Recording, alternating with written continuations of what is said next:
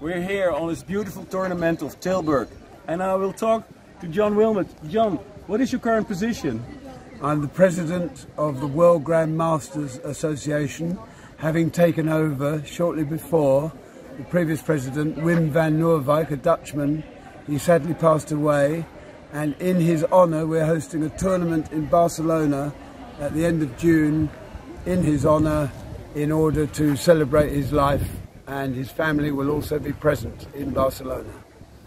I'm also the chair of the Hockey Museum and the immediate past president of Southgate Hockey Club. You have this fancy jacket on. Where does that come from? Well, I have a bit of a strange habit and a serious character flaw that makes me like to dress up in fairly colourful clothing. I've always done it, and I intend to still carry on doing so. Can you tell me something about your history in hockey?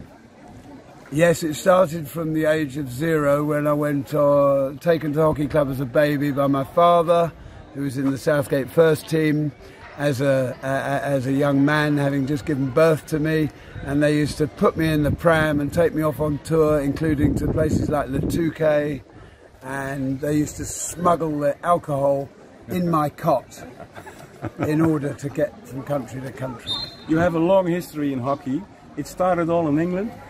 What countries did you visit? I've visited many countries playing hockey all over the world, and I think I probably would pick out Seoul at the Olympics in '88 as being one of my highlights, because our team were fortunate enough to get the gold medal, and I was helping behind the scenes. My preferred place. Now we're here in Tilburg. What do you think of this tournament? Well, I think it's absolutely brilliant. It's what social hockey is all about, and as I said in my very short speech, it was highly organised, highly professional, and highly successful. Long may it continue. Yeah, thank you for this interview. Pleasure. I hope to see you many times again. So do I. Okay. Thank you very much.